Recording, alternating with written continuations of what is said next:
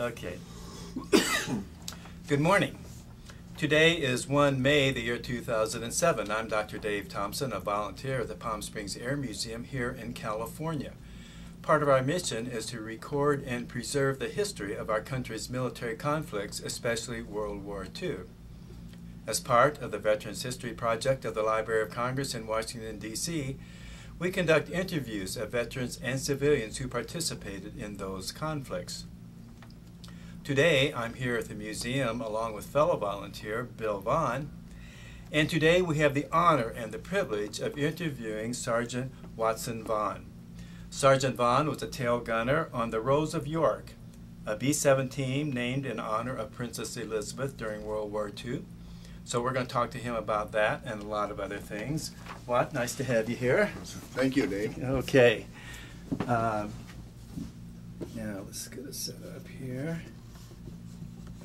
Okay, first of all, tell us when and where you were born.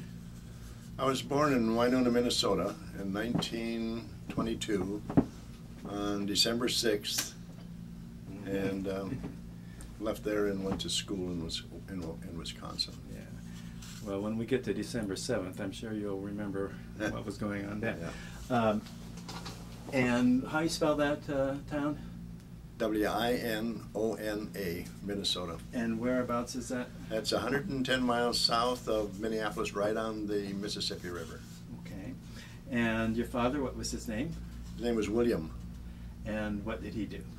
He was in the CCCs. He tried farming, and he ended up being in the restaurant business, and then finally moved out to Seattle, Washington after I got there. Okay. And so when did he leave for Seattle? He left in 1942. I brought him out there. Oh, you did. Okay. And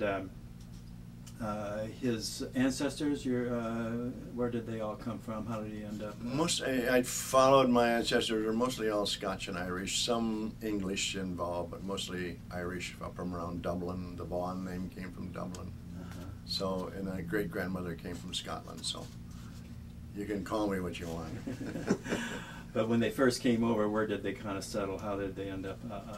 I can't answer that for sure, but I do know that they all ended up right in the Wisconsin, Minnesota area. Yeah. Okay.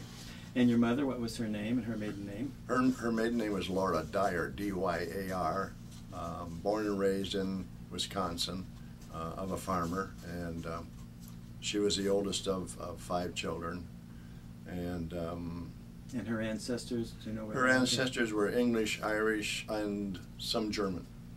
The Dyer was German. And did you have any brothers and sisters? Yeah, I had 10 brothers and 10 brothers and sisters. Wow. There was 11 of us in our family. Do we dare try to name all of them? Oh no, I can name them all. The ones living, my oldest brother's living at 90, and my oldest sister's living at 88, and my brother, just older than me, died in 1986. Then there's me, I was 4th, and then the brother younger than me is dead. Then I have a sister, and then I have another brother, then I have 2 sisters, and then I have another brother, and then my youngest sister died when she was quite young. And their names? Oh, the oldest brother is Bill, and then Marguerite, and then there was Marion, and then Watson, and then Raymond, and then Dorothy, and then James, and then Beverly, and Patricia, and Bob, and Darlene. And where did Watson come from, your name? It's a Scottish name, I found out. It's a surname over in Scotland, surprisingly. By surname, that's the first name? No, or the that's last name. Last name. Yeah. Oh, so were there any Watsons in your family? Well, my great-grandmother Vigholtz, her maiden name was Watson. I see. Yeah. Okay. And you grew up kind of during the Depression. What was that like for your family? Tough. Nobody was as poor as we were growing up. Being that we were as many as we were, and we tried to farm, and the bank owned the farm. We didn't own nothing. And when I was 14, I pretty well left home and went out and worked on the farms. I went to school and stayed that way until I got out of high school, and I ended up having a scholarship to La Crosse State Teachers College, and went 2 weeks, and Billy's brother, my oldest brother, came out back from Seattle, and I said, that sounds like where I want to go, and I went to Seattle and went to work for Boeing for a couple of months, and then fiddled around probably a year in Seattle in the parking lots and so on, and then was drafted. I tried to join the Air Force, but they wouldn't take me because of my eyes, and then eventually got drafted, and then became Air Force. All right. Okay, well, but let's go back a little bit about growing up. Now, that town, how big a town was Winona? Winona is a town today probably of around, in those days, probably around 28,000, 30,000. And did you live right in the town? No, we didn't. We lived over in the Wisconsin side on farms, and just moved from one farm to another until the bank took it back or whatever. And on the farms, what did you raise? It was dairy farm. It was a dairy farm. My dad went out and worked on WPA and left us. Tell us a little bit about WPA. Well, that was a program that President Roosevelt put in, and it was a reforestation and rebuilding of roads and reforestation of the forests and the woods, so forth. Mostly road building. Was that different than the CCC? No, the CCC was strictly forestation. Yeah, my dad ended up being a cook in the CCCs for about 15 years. Oh, okay. Yeah. Oh, it went that long. Yes. Yeah. Okay. And you're so you probably didn't have. You were probably working pretty much all the time when you were a kid. But what did you guys do for fun when you had a chance? I happened to be, I don't know why, but I was the athlete of our family, of all the brothers and sisters, and from the time I was a freshman in high school, I was on the major teams of baseball and basketball and boxing, and that's all we had in that school. And I ended up moving to another town and finishing the last 2 years, and I was a basketball, baseball, and boxing also. How tall were you then? I was about 5'11". Oh, okay. Yeah, I was big. Yeah, for those days, absolutely. And so you finished, what high school did you finish up at? I finished in a town called Cochran, Wisconsin, which is right across the river from Winona, Minnesota. Town of about 500 population. How was your team? Our team? Your basketball team. Yeah. Our basketball team, both years when I played there, first year we got to the semifinals in the state, and last year we got into the semifinals again. We were in semifinals both times. Yeah, that's good. Yeah. In those days, I'm from Indiana, and we have basketball, and now they have 5A, 4A, 3A, but then everybody was lumped together in the little teams and the big teams. Was it like that for you guys, or were you? No, we were Class C, which is about the lowest it could be. I think the town was 500 population. I think we had 20 in my senior class. And where'd you go to grade school, to grammar school? I went to grade school in several different little towns prior to Cochran, and mostly up around Rice Lake and Bruce and Eau Claire, Wisconsin, up in the central part, all farming. Yeah. Did you milk a lot of cows? No, I think the bank owned about 12, 14 cows, and we got half of the milk check, I can remember that, and tried to live on that. And when you're raising that kind of a family, it wasn't very prosperous. But working on the farms, what did you mainly do? Did you milk the cows? I started milking cows when I was probably 8, 9 years old, and drove the horses on the plows and the discs and whatever. Hey. Did you do any hunting or fishing? Oh yeah, stuff like that? Being farmers, that's what we lived on. We hunted deer and squirrel and rabbit and ducks. Did a lot of fishing. We were on the lakes, and that's probably what kept us going as much as anything else. Were you interested in aviation when you were a kid? No. So you graduated. What year did you graduate from high school? I graduated in spring of 41. Okay.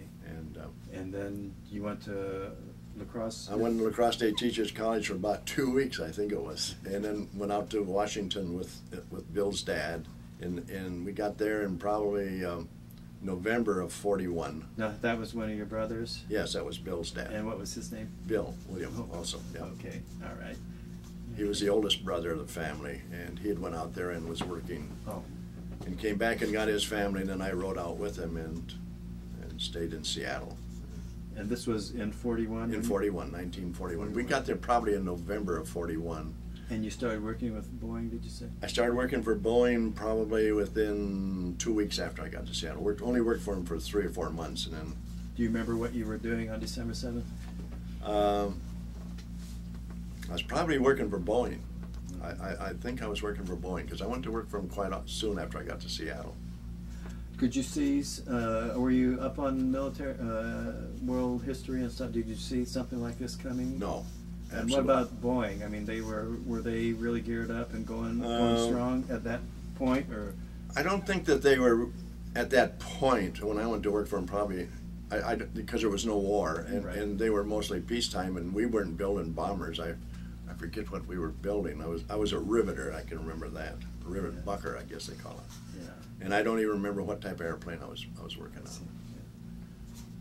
Only worked there 3 months. And then I went in and worked in the parking lots downtown, worked in parking cars, and did that until I went into service. Okay. And when were you drafted then? I was drafted February 4th, 1943, and went into the Army, and they asked me what branch of service I wanted to go into, and I said Air Force, and they put me in the Air Force. Okay. Yeah, and so, and where'd you go for your basic training? I went to Fresno, California for basic training. They had it was an old fairgrounds there, and they'd set up a temporary training, and I was there for that, and was probably there 2 months at the most, I think.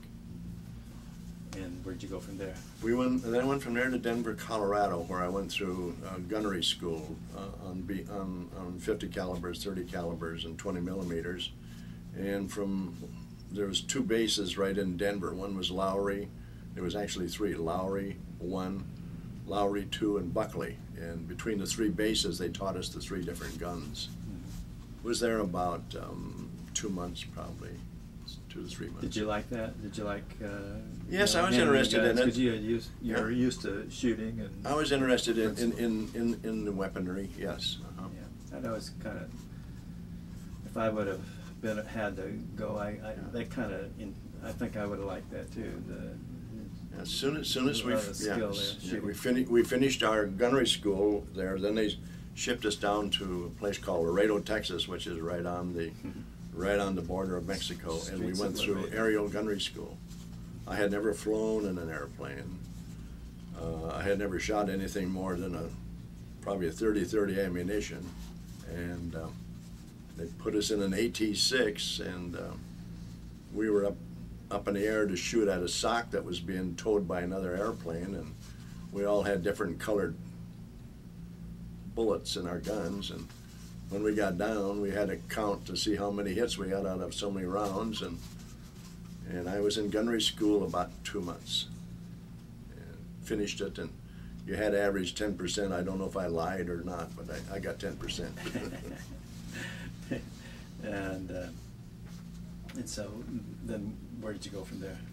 From there, I went to a place called... And by the way, did you have a girlfriend or anything like that? Did you have any, you were serious about it? No, I was not. No, I was not serious. I was an athlete in those days. I didn't have time for girls mostly. I knew women, but I didn't have anybody steady. No. Did you play any sports in the service when you were in? Yes, when I came back from overseas, I did. I played. That's all I did.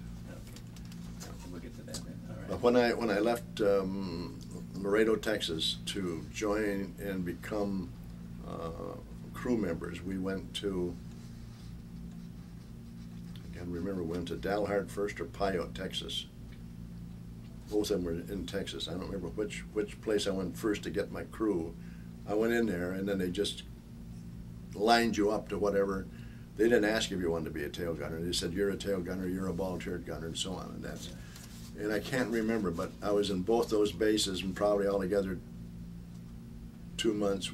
And all we did was just go up in the air and train and shoot guns. We shot at a lot of socks and learning your weaponry. And what kind of planes were you? It was a B-17. It was a B-17. I was in the B-17. I think they were Fs then, probably even before that.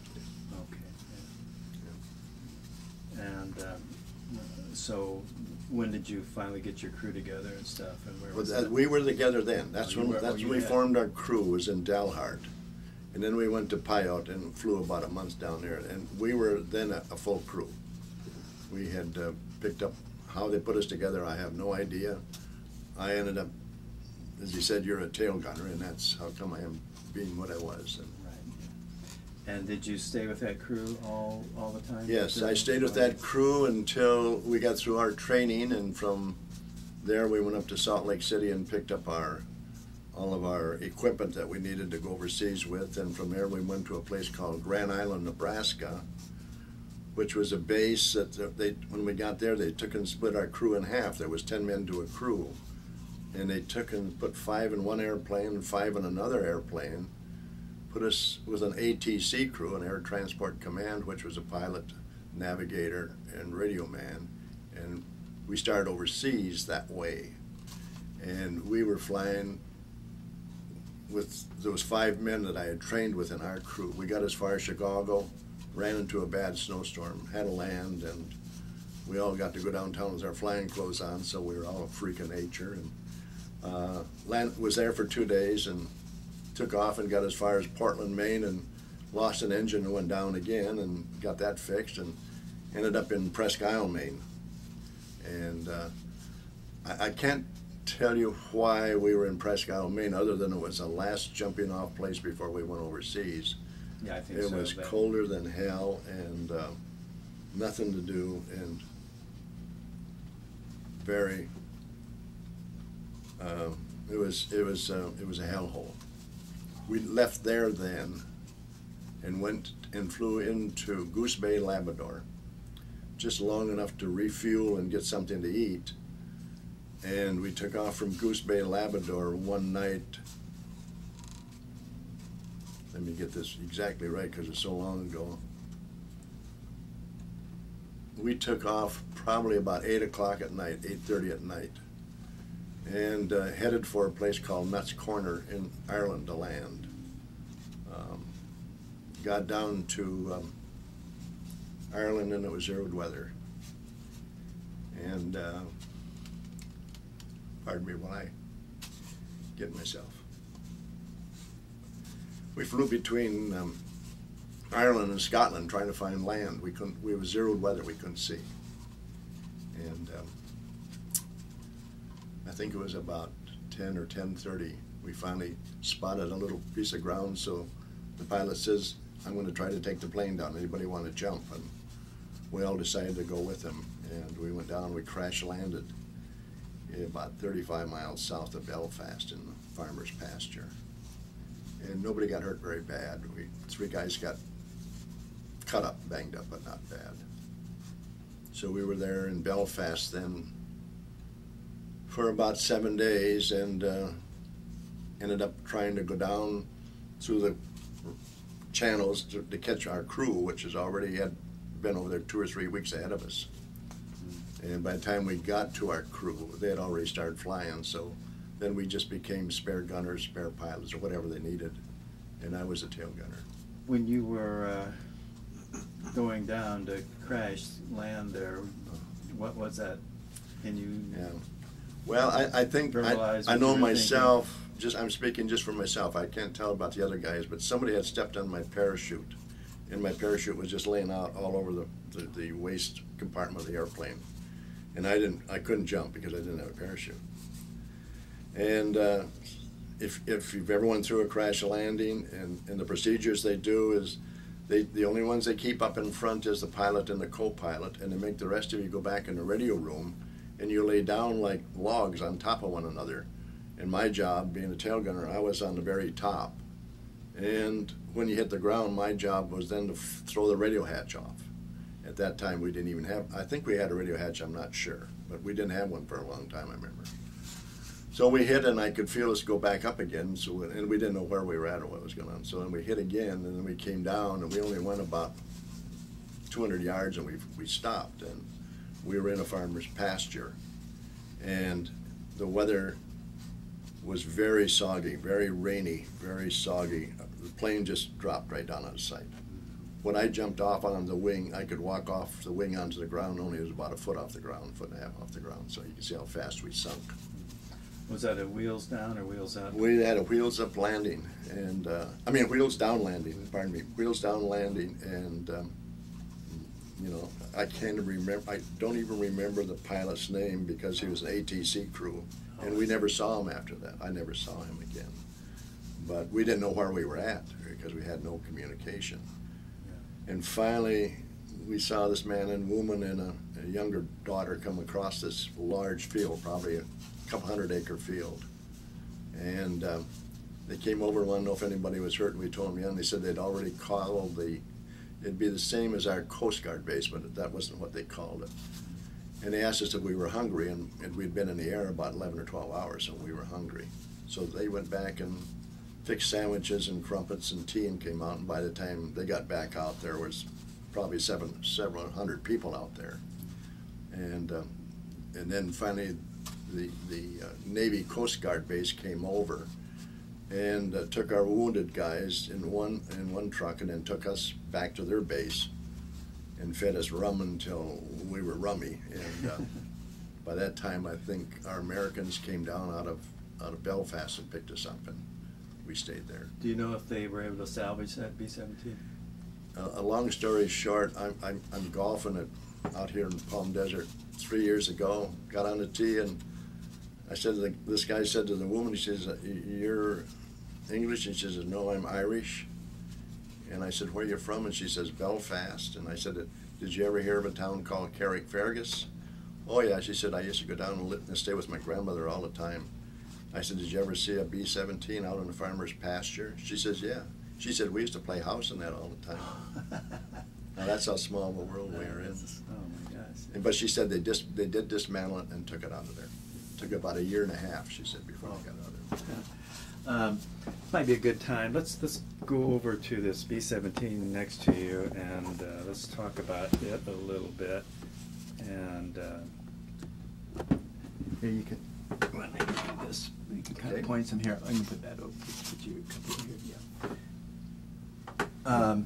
Let's look at the B-17, the closest one to you there, and point out some of the characteristics of the B-17. That's a G model, I believe, because it has a chin turret. This was the first plane that I flew overseas. I trained in an F model, but we took a G model over, but we cracked it up. But the G model was the first one with the turret, and the bombardier handled the turret's guns up here. The navigator handled there's two guns, one on either side of the fuselage here, that the navigator handled. And then the engineer, the aerial engineer, handled this upper turret. Pilot and co-pilot actually in there. The radio man, I can't hardly see this. Right about there. Right in here it is. Yeah. Radio man had a gun there. He only had a single. I think he only had a single gun, and then both of the waist gunners on either side, and we only carried one waist gunner, and he fired both of these guns no matter which side we're being attacked on. And then the ball turret gunner had 2 guns down there, and I had the 2 guns in the tail, which were mounted on a tripod, and I just had a ring and bead sight that I fired through.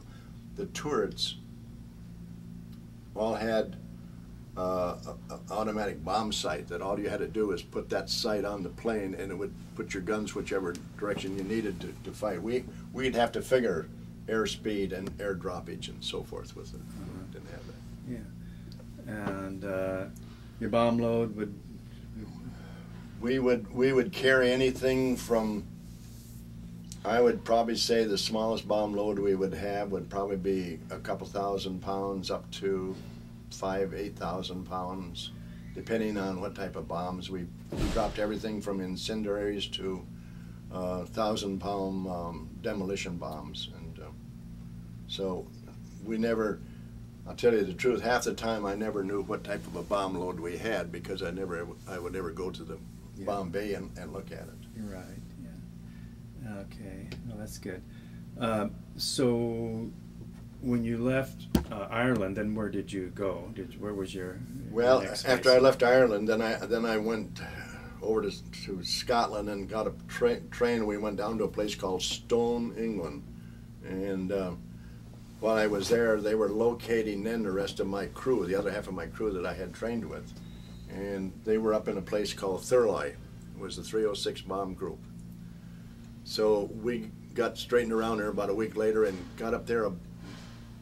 I don't remember if it was the last of 43 or the first of 44, But when we got up there, they had already started flying with other crews, and we didn't have a crew anymore. So then I became a spare tail gunner, and we had the waist gunner and the ball turret gunner, and the co-pilot was with us, and our own navigator. So we all then became, and so I just flew as a spare tail gunner for the first 6 missions until wherever they needed me, in those first 6 missions, anything stand out in your mind, or especially your first one? What was that like? Well, my first mission, yeah, I think you'll always remember your first mission probably the most. I was flying with a man by the name of Lieutenant Allen, and we were going to Augsburg, Germany. If you know, that's on it's on the Swiss border. And by the time we got to the Rhine River, we were all out of ammunition, and we had to fly in and bomb. We came back, and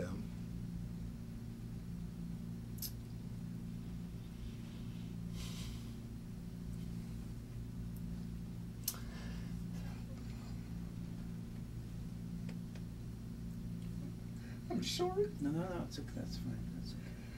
That's okay. Did you have some losses on that? yeah, there's only 3 of us came back. Out of how many? 18. And this was what month and what year was this then? I never thought I'd do this. This was in January of '43. Okay. Yeah, it was in January of '43. So Sorry. that's a tough time because you didn't really have fighter escort. No. We by the time we got to the Rhine River, we were all out of ammunition. We'd had that many fighter attacks, and ME-109s and Focke-Wulfs, ME-109s and Focke-Wulfs. well, yeah, and they had the Focke-Wulf 210s and the Focke-Wulf 190s, and surprising in the early part of the war, we used to get hit with a lot of Focke-Wulf 210s. Why, I don't know, but ME-109s was the worst. That was the best plane they had. Yeah. And you were out of ammunition. Did you? I mean, what's it like? You don't have. It's not like a fighter where you can be right on somebody. I suppose you just if you see something, a couple bursts, and that's about all. That's all. You can only burst so long at a time anyway. If you do it long enough, you'll burn out your barrels. Yeah, those are all air cooled, and you only probably did a 2 or 3 second burst. I carried 2,800 rounds of ammunition in the tail, and the ball turret gunner probably had the least amount of ammunition because he had no room for it. I don't remember what the tail gunners carried. I mean the waist gunners, but I do remember I had 2,800 rounds in the tail. And that would be one continuous belt, pretty much? No, it was. We had the 2 belts, and I have to tell everybody. I told everybody today was as me. When we were on the ground, we would put our cartridge in the chamber, because once we got in the air, it was froze shut, and you couldn't load them. So we would chamber our cartridges on the ground, and then when we were in the air, as we would see our ammunition going down, we could hook the 2 belts we had coming out of the gun into 2 ammunition boxes on either side. That would give us another 1,000 rounds of ammunition, basically. But you had to do that in the air because you couldn't hook them up on the ground. There wasn't any room. Could you tell if you were getting any hits or not? No, really, because we had tracer bullets in those days. About every 7th or 8th bullet, I think, was a tracer. A tracer could go under an airplane or over an airplane, and you would lose it for that little time, but you might not be hitting the airplane. And they eventually took it away from us. I think I probably flew 5 or 6 missions. They took the tracers away from us because of that. It just wasn't accurate. Yeah. It was fun, but it wasn't accurate. So it wasn't as accurate as your other. No, and in the tail, like I said, you did it all with a ring and bead sight. You had a ring out there, and you had a bead back here, ring here, and then you had your bead out there. And what you did is you counted 1,001, 1,002, depending on which way that airplane was going, how much you had to shoot above them or below them or whatever to get them. The ones that you saw, were they usually going crossways? I had them come in like this on us a lot, and most of the time they was coming in kind of from the 11 o'clock back in the... They wouldn't try and come in no. right, knowing that you were right there. Yeah, their rate of enclosure was just we had too many shots at them. Angles, But they would come out of the sky a lot. They'd come out of the sun. We would see most of our attacks, I would say, came from 7 o'clock high to 5 o'clock high, you know. And they talk about the integrity of the box, where you're keeping so that you can cover each other more or less. And the more guns to bear, Oh, yeah. the more closer you are together. Yeah. Well, you have about 13 or so in your box as a rule. Well, we had you fly in 3 squadrons, and these 3 squadrons make a group. You have a lead squadron of 6 airplanes, and they're the first ones. Then you have a high squadron of 6 airplanes just above you. Then you have a squadron of 6 airplanes just below you. So you have 18 airplanes, and at any given time, every airplane could probably train at least 5 to 6 guns on an enemy aircraft. So if you had 5 or 6 guns plus 18 planes, you had quite a bit of, and that's why we could fly daytime over the British. Right. The British couldn't do this. Yeah. But it. But without your own fighters to help you, it Oh, still was. no. It was tough. Yeah, we didn't see good fighter escort until about the time that our airplane was christened by the Queen, or Princess, and that was probably the last of May when we probably saw our first escorts coming in. Good. They'd take us into maybe Paris or a little past Paris, and then they got the wing tanks, and then they would alternate. One would take us into Paris, and then the next one would pick us up from Paris and take us into Merseburg, and then they would pick us up in the same way coming back. But there was so many of us up there that they didn't have enough fighters to cover every bomb group that was flying, you know. Did your plane take much damage on that first mission? Yeah, we had a lot of flak damage and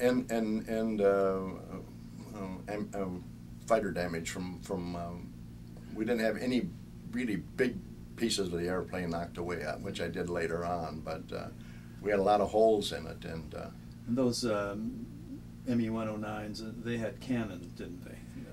Some of them were. Some of them were just regular machine guns like ours, and some of them had a cannon. And we saw, I think most of them that I always tell everybody that as you flew over there and got used to the different fighters, they had a group called the Goring Bunch, which was all yellow nose, and they could be either 109s or Like the Abbeville boys? Yeah, and they were the best. They would come down right through your formation. You either got out of the way or they took you with them, you know. When we got near Hamburg and Berlin and that, we always had terrible, tough times with fighters up there. Right. But that was our job when we first started, was going in and knocking out fighter bases. That's what we were doing in Augsburg and Frankfurt, and we were just knocking out everybody's base that we could find, and that was probably all we did the first. I would say my first 6 to 8 missions. That's all we did was. And you were with different crews and different planes. I was on a different crew every day for the time. first 6 crew missions. I flew with different crews and never got to really know them. Just they'd call my name and say, Sergeant Vaughn, you're tail gunner on whatever plane today. I meant to ask you, when you were growing up, if your family was very religious, did you go to church a lot? Yeah, we are religious. And what church Luther. did you go to? Luther. Yeah. And Still do. Yeah, and I suppose that was a big part of being over there. Yeah, that's part of it. Yeah. You know, it's just that I never thought I'd ever sit here and cry a little about this. You just think it's 63 years ago or 64 years ago, more longer than that. See, I finished in 43, so it's 64 years ago. Yeah. But it's amazing how it will come back on you. You can visualize it. So when did you get your regular plane then, or crew? We got the Rosa York. I got transferred onto the Rosa York. It would have been my 7th mission. Okay, let's put this over here. I'm going to come in on that and tell us what is unique about the Rosa York. Well, the Rosa York, when we got it, was a Princess Elizabeth. He had just put Princess Elizabeth on. He had just got this airplane, and I was transferred onto it.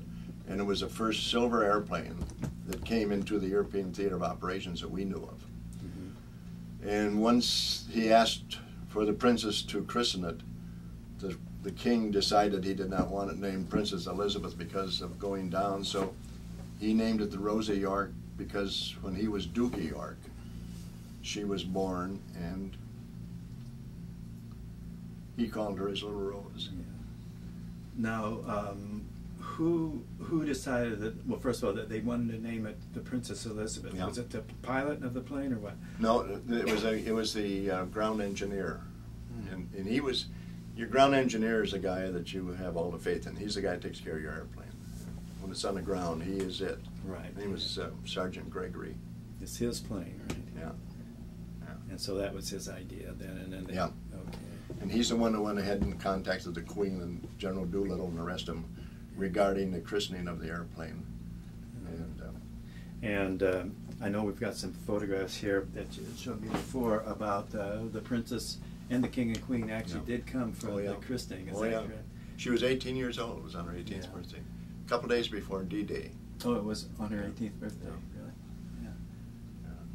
Yeah. And I know there's a picture of we have of her just getting ready to talk to you, I believe. Do you remember much about that? Yeah, I can remember the one picture that Bill has. It was when we made we'd went to another base to make another film. Yeah. But this, she came to our, through our line, and I was a tail gunner, and she had came through the line too fast for the Fox Movie Tone was making a newsreel of it. So he said, would you stop and talk to Sergeant Vaughn? So she was as bashful as I was, and she did ask me, would you please send us a letter after every mission to let us know how the airplane came through, and she did.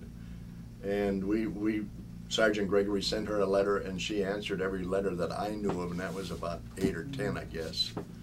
And I said we had a hard time conversing because she was as bashful as I was. She asked me naturally where I was from in the States and where I went to school and how old I was and stuff like that. And I suppose it was a minute and a half that she. I know Fox Movie took a film of it, and it was on the news back in 1943. My aunt had seen it in Chicago on the news, but I never ever. I was like everybody else. I didn't want anything to do with the Air Force or Army once I got out, so I never followed up on anything. Well, maybe we can see if we can track that down. That would be quite interesting. But in this picture that we have here is that Doolittle decided that with the King and Queen that they wanted to meet us after a mission. They wanted it to be that we would come back in with our flying clothes and everything on, and they would meet us. And so they made us go back to the barracks, put our flying clothes on. We got on our airplane, took off, went to another base about 5 miles away called Molesworth. And as we landed, they came in the brigade and came out to our airplane and went through the line again and met us all. And this is where she's talking to me at the end again. And that's Doolittle there with her, bringing her through the line. It's pretty special. Flying close or is dress uniform. Yeah. So was that before any missions had been flown with the? Oh no, we had already flown. When we got the airplane, it didn't have any name on it at all. Oh. And we flew 2 missions with it without a name. And then we flew, I think, 2 missions with the Rose of York. I mean, with the Princess Elizabeth. And then went to Rose of York. I was on my 6th mission, and I think I flew 23 or 24. I'm not sure. And it was still flying, and other crews came in and took it over. As it seemed like even let's see, 6 to 24. Say the 18 missions I flew on her, we had quite a change in crews because that crew was made up. They just brought them in there and put them in there. Some had 8 missions, some had 15, some had 22. I had 2 different pilots, 2 different navigators, 2 different bombardiers, 2 different radio men, 2 different engineers, 2 different ball turret gunners. Did you have a favorite pilot of the ones that you flew? Yes, my original pilot. His name was Captain Raster, wasn't it? Raster. And he was the one that was taking her through the line a lot. He was a Mormon. He was from Ogden, Utah, I can always remember. And the co-pilot was McDonough, who then became the lead pilot when Raster finished. And they were both excellent pilots. And you had 25 missions to fly at that time? No, we had, at that time, we had a 35. We had 25 when I first went over there, and if you got so many missions in, they raised it from 25 to 30, so they'd give you a mission. Then we got to 28 or 29, they gave us another mission because they raised it to 35. But I didn't fly that many missions because, I guess because of my tenure. I would have been over there 11 months pretty well, so they decided that was long enough I could come home. And I didn't even know I was coming home. Nobody ever said a word to me. I went down one morning to operations, and the operations officer says, "You're all through flying, Watson Vaughn." He says, "You're going home." And I couldn't believe it. Does the longer you're there, the more the pressure builds, or do you feel like the longer you adjust to it better, or what? I don't think I did. I think once I got on a regular crew, as we were, that I adjusted much more to it. I think the first 6, 7, 8 missions where we flew with other people we didn't know, you were much more frustrated, and you came down, you didn't know anybody, you know. But you become very close as a crew. And you feel like you can depend on each other and stuff like that. Oh yeah. We would, closer than brothers.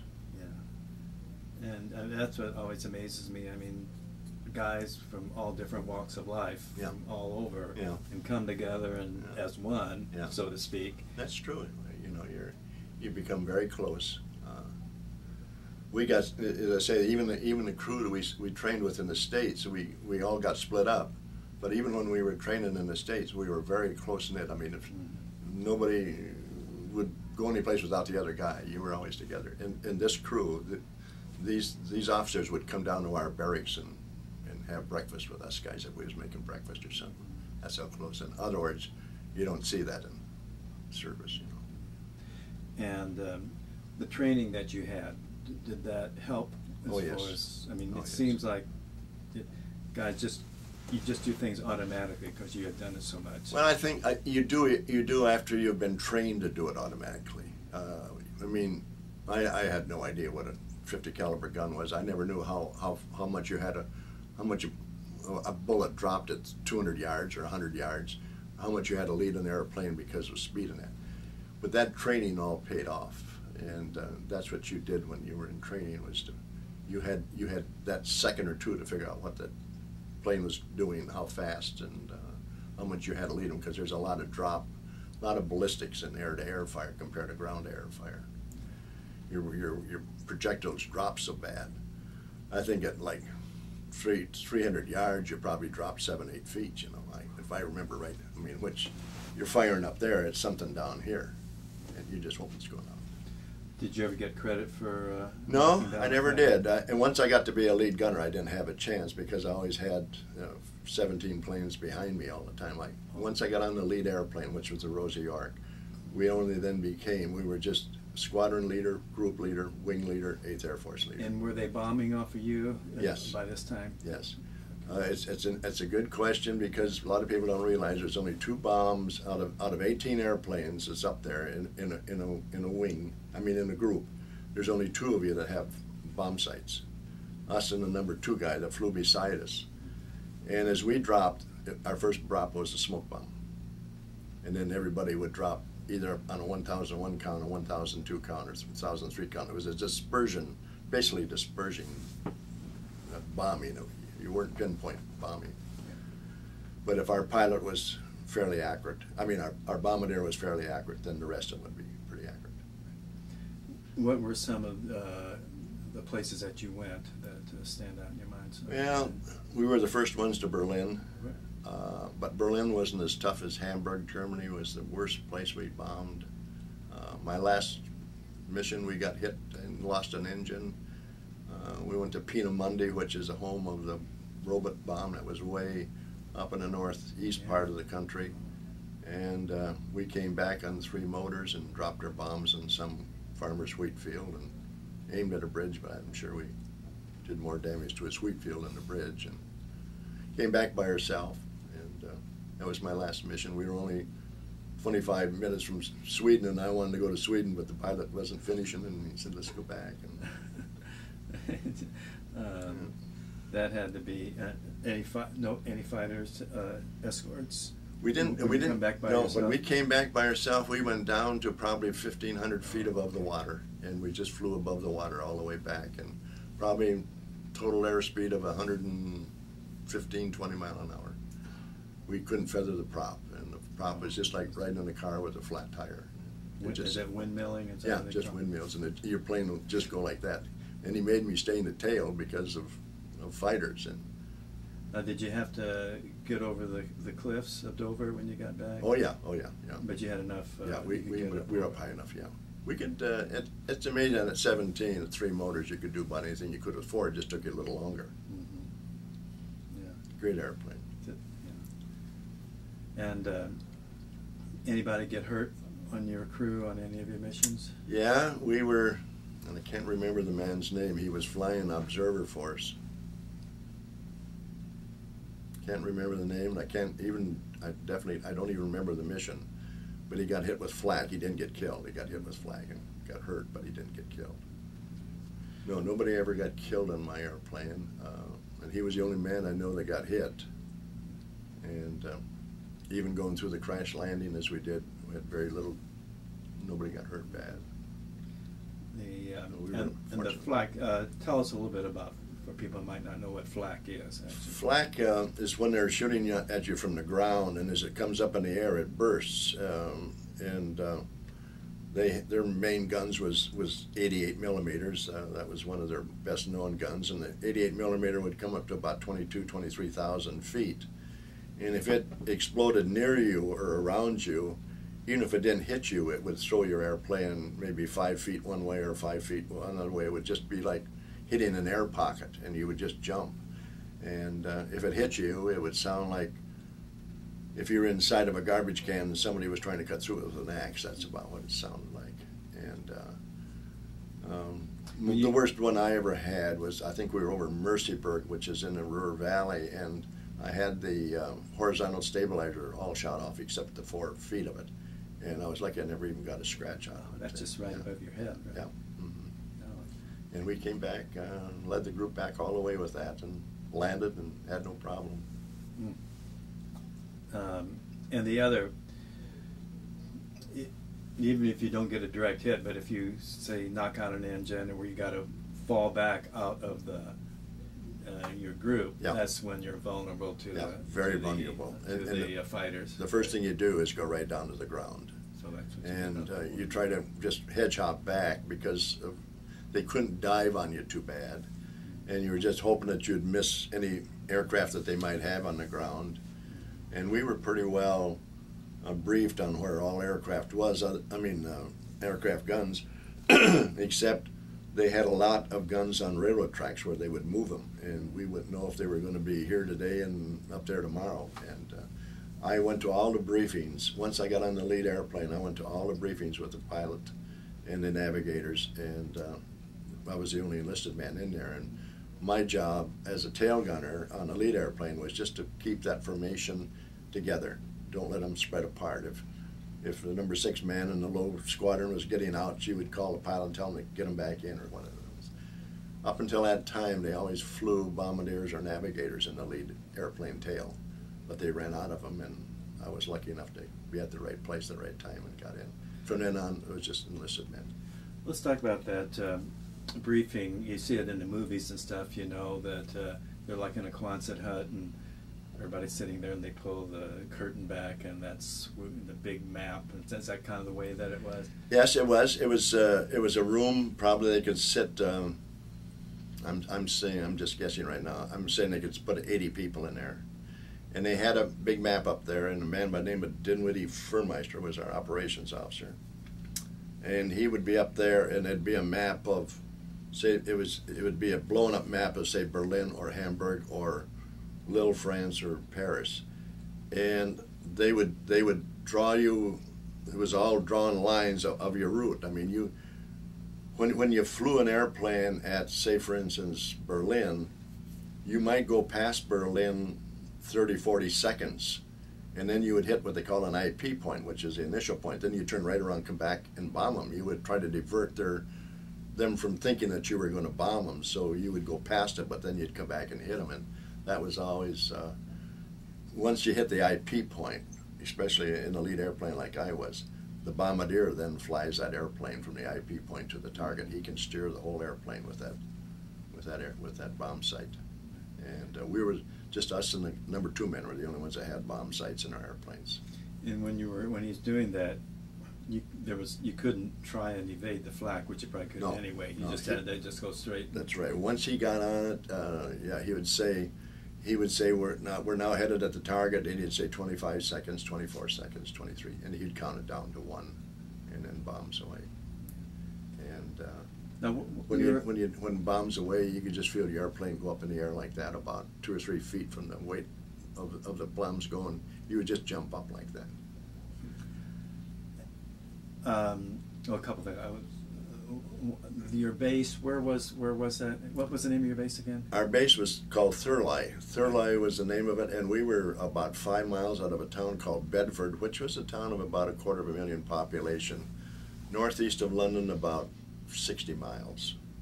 It was a town that had 2 big ammunition factories, and I can remember that. There was 4 bases around this town. And 3 of those bases was in the same combat wing. It takes 3 bases to form a combat wing, and 3 of them we were all in the same wing. And we were the oldest combat wing in England. We were the oldest ones that started, and we were still operational.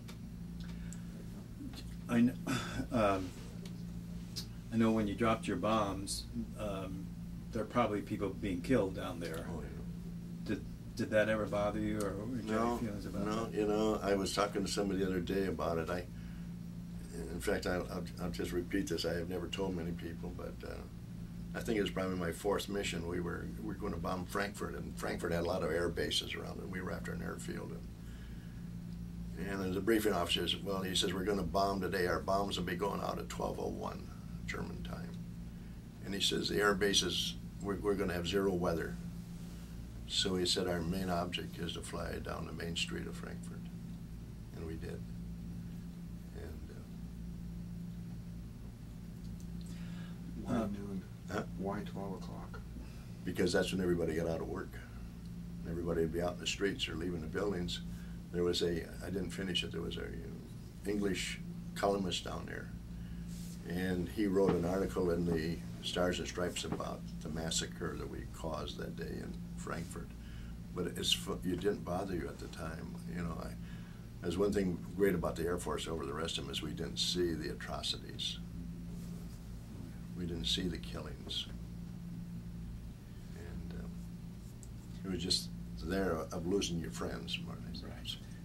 And that's the other thing I wanted to ask. You probably had a lot of bad weather around your own base and everything when you went up most of the time. It's amazing to me that there were not more mid-air collisions with so many B-17s coming up from all that small area of that island. I mean, that has to... People don't realize that. And it was like once I got on the lead airplane, my job once we took off was to shoot flares. Say today our colors were green and yellow. And what time would you usually take off? I would wait until I get up at about 5,000 feet. But I mean, what time of the day? It would be early. It would be before the sun came up. We'd probably go into breakfast at 4, go into briefing at 5, and maybe take off at 7, 6:37. Then if we were, say, leading the wing in today, which is a pretty big job, we would take off and we'd go up in the air and I'd start shooting these flares. And they all knew what color our flare was and where they had to form on us. And when you start getting all the different combat wings, there would be probably, we're talking of probably 500, 700 airplanes falling together trying to get there. We might be flying up there for an hour and a half in England before we even take off because we're trying to get everybody in formation. Because we knew if we didn't fly formation, we were dead ducks. We had to stay together, and that's why it took us so long. A lot of our missions were anywhere from 8 to 11 hours, and it'd only take us 2 hours to go in and 2 hours to come back up, but the rest of the time we were either forming or waiting to get back down on the ground again. Imagine bringing 3,000 airplanes back and all trying to land. You probably out of your base, you've probably got, on one runway, you probably got 54 airplanes trying to land. So so it takes a while. So it was a surprise to you when you found out you were coming home? Yes, I'm very surprised because I went down to the operation office at meeting at 1 o'clock. We had one at 8 o'clock and one at 1 o'clock, and at 8 o'clock they didn't say anything to me, and at 1 o'clock we just went down there to more or less check in, and this major came up to me and he says, "Watson Vaughn," he says, "you're not flying anymore." He says, "You're going home," and I couldn't believe it. Okay, before we bring you home, Bill, do you have anything you want to add to this about this time over there? Or any questions you would want to? No, not really, other than when you were flying, and you were flying lead, you didn't fly, did you fly every day when you flew the lead, or how did they work that? If you, like you have 4 squadrons to a group. You know that. We were the 367, the 368, 369, 423rd. Today we flew because we were leading that group. And then we wouldn't fly for the next 4 missions, because the next day 368 would lead, 369 would lead, and 423rd. Then, unless they would fly a double mission in a day, and we only did that at D-Day. Is the only time I can ever remember of anybody in our outfit ever flying 2 missions, because it was so short. But if you got bad weather, we might fly only 6 days, and we might fly 8 days. That was one thing about being on the lead. Some of our crews would go up 25, 26 days in a row, and they would be completely flak happy. Did you ever, I remember they talked about the flak houses, R&R. Did you go to any of those? Yes, I did. I got sent to, I think it was on my probably 16th, 17th mission. They gave me what they call a flak leave. And you had several places you could go. We happened to choose Scotland. We went up to Scotland at Edinburgh, and I think we spent 6 days at Edinburgh. And it was something that you needed, I think. And pretty much there, you just relaxed and just did just almost drank. anything you You wanted. tried to drink Scotland dry. And did you go on leave into London any or much? Yes, and that was what was great about being on the lead airplane. Is I knew if I flew today, I wasn't going to have to be here tomorrow or next day. So we'd jump on a train and go to London, which was only about an hour and a half away. And I don't know if everybody ever told you the story, but the English trains, they just have compartments about like this, and there's a row sitting here and there's a row sitting here, and you face each other, and there's no conductors. Nobody ever gets in that airplane. So if you go to sleep and your train stops at the station, you're supposed to get off and nobody wakes you up, you just keep on the train. Well, that happened to I and my volunteer gunner, and we ended up in Cambridge, which was about 80 miles away, and decided at the time we were there we might as well see Cambridge University, so we stayed there a day or two, but when we got back to base they caught us as we came in, and we both got busted at the time, but I did get to see Cambridge. And in London, would you go to shows or nightclubs? You know, I can remember. No, I don't remember going to shows. I remember drinking and dancing. I think that was the big things. It was dancing and dancing and dancing. And were the buzz bombs coming in? Yeah, they were coming in toward the end of my tenure. I can remember being in London and hearing them come, and they always said, you know, as long as you hear them, don't worry. It's when they stop, when you don't hear the noise, get the hell out of the way. And you could hear them come. They'd come in, and they'd make quite a bit of noise. Surprisingly, they make quite a bit of noise. And we could hear them coming and went over us and eventually dropped someplace. But people that never got to London don't realize the damage that they took from the bombing. It was horrific. But they were very tough people. And it's amazing, their subways were working most all the time I was over there. We would go down the subway and go from one end to the other. But a lot of parts of London was completely devastated. There was nothing left of it. And were the Germans strafing your aerodrome at all? Did you ever have any? No, it was amazing that and as I say, there was 4 bases around this town of Bedford, and which had ammunition factories, which, you know, you'd think they'd want to knock out. And I think I only heard the Germans over our area probably half a dozen times. Never saw them drop a bomb on us. Never saw an airplane per se, because they always did it at night. They never bombed in the daytime. See, we would bomb at daytime, and the British would bomb at night. Right. I'm just about. just about out of tape here, so let's Okay. just time to take a break, and I'll change here for us. Okay. Doing okay? Yeah, I'm sorry I broke down. I No, never mind. it's More okay. a day Yeah, would I ever that's- think I'd break down. It's all right. Here, after a little more water for Yeah. you. Yeah. Yeah, I told Billy when he came over there at night and said, well, he'd sent this up and everything. And I said I woke up at 3:30 this morning, and I remember the time I left Presque Isle, Maine, until I finished my missions and came home. I flew every one of them. But it's been so many years that you just never think of it. And, I never kept in contact with my group or any of my people that I flew with. I tried to find a couple of them when I got back to the States, but never was successful. But Oh, what it's done.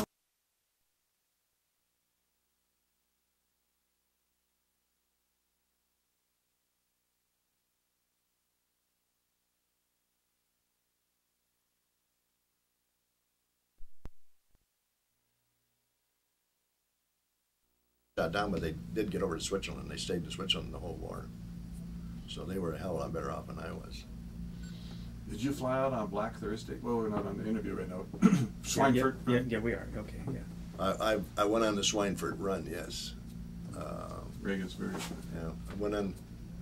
We did, after we knocked out the airfields down around Frankfurt and Augsburg and several other places, then we spent most of our time on the Ruhr Valley, which was a manufacturing center of Germany, the ball bearing factories and all of that. And Merseburg, that was the mission, and I got the stabilizer shot off the airplane. They were tracking us. I could follow that gun down below, tracking us all the way until we finally got it, hit on it. And I kept telling the pilot, but he couldn't go evasive action because we were leading the group in there, and you can't do evasive action with 17 planes behind you, you know. So you just hope that the son of a gun runs out of ammunition. But the scary things are the flak. We always felt we could defend ourselves against the fighters, but you had no defense against the flak. And when you saw it coming, thank God I was in the tail. I could see where we were. But if I was sitting up in front and had to see all the black bursting ahead of us and know we had to go through it, you know, I'm sure it would have affected me a lot worse. But as we got through it, I look back and wonder how in the hell you get through it, you know, because it's just a black cloud from explosions of ammunition. Did you see the B-17s blow up or I stuff saw, like yeah, that? many.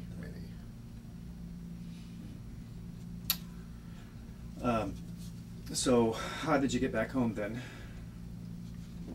Well, after he told me I was through, I laid around England for about a month, and then they finally sent me up to Liverpool and put me on a boat called the New Amsterdam.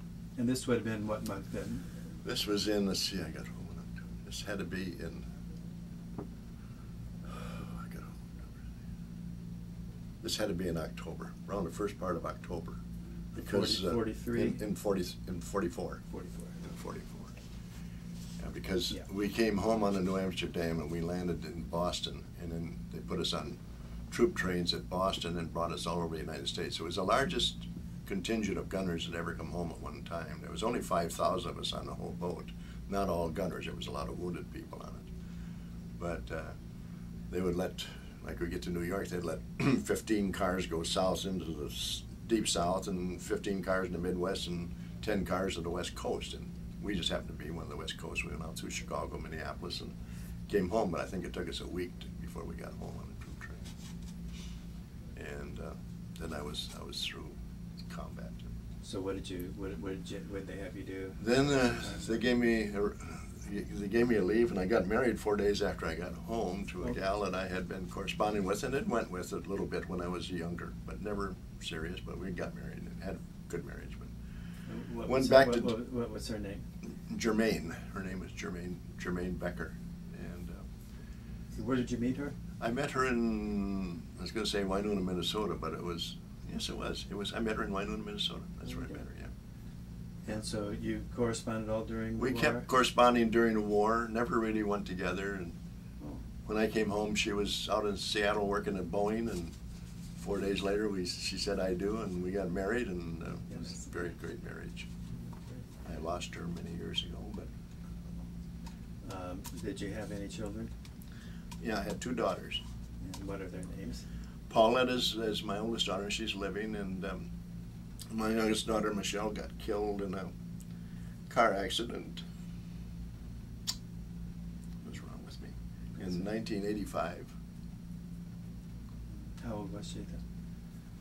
34, 35, something like that, you know. She and her daughter got killed. Do you have any other grandchildren? I have, yeah, the daughter that got killed, her youngest lived through it, and she's now 24, I think. She was about 2 years old. And where does she live? She was raised by my other daughter, and now she lives up in Washington, in Whidbey Island, up in Washington area, where my daughter. What's her name? Piper Travis. And then I have a granddaughter by the name of Tamra. Her name was Beck, and now it's Tamra Caples, and she has 2 granddaughters. So I had no boys in my family; they were all girls. And I said God knew what He was doing, because if I'd been a boy and wouldn't have been an athlete, I would have. Because I was an athlete all the way through school and college. And yeah. Okay, so you got married, and then where were you stationed then? I was when I got married. I didn't have a station. I was just on a travel leave, and I went from home to Santa Monica, where they gave us a 10-day flak leave down there, and then from there back to Denver, Colorado again. And my wife got pregnant in Denver, and she went home, and I went down to Wichita Falls in Texas, and was there for 5-6 months, and from there up to Amarillo, Texas. Was there 2 or 3 months, and I got. Were they having you training other guys or what? No, I played baseball. I played baseball all the time, and then I was a physical PE instructor. They didn't know what to do with us because they had so many of us around, and I enjoyed PE instructing, but I played baseball 6 nights a week. What position did you play? I was a pitcher and a center fielder. I played the 2 Is that what you did in high school too? Yeah, I did mostly pitching in high school at the University of Washington. I pitched and played outfield. You're right-handed or left-handed? Right-handed. Yeah. Played a lot of semi-pro ball. You have a good fastball? Yeah, good fastball. Had a good knockdown pitch like this. Little chin music, please.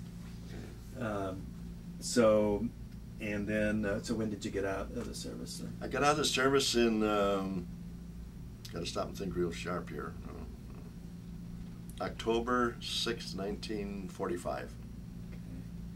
Okay. And what did you do then when you got it? I hitchhiked home from Amarillo, Texas to Seattle, believe it or not. And then I started out just working. Now, was your father out then? By that time, my folks had moved to Seattle. Yes, they had and my family was all living in Seattle.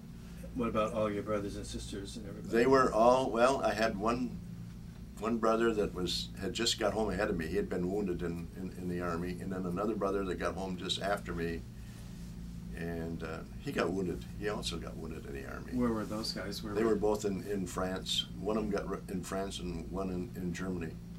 And my oldest brother, Bill's dad, was in the Navy. He was only in about 8 months, but he was home, I think, by the time I got home, because he had a family. Then I had a brother-in-law that was in there at the same time. He was in Pearl Harbor when that happened.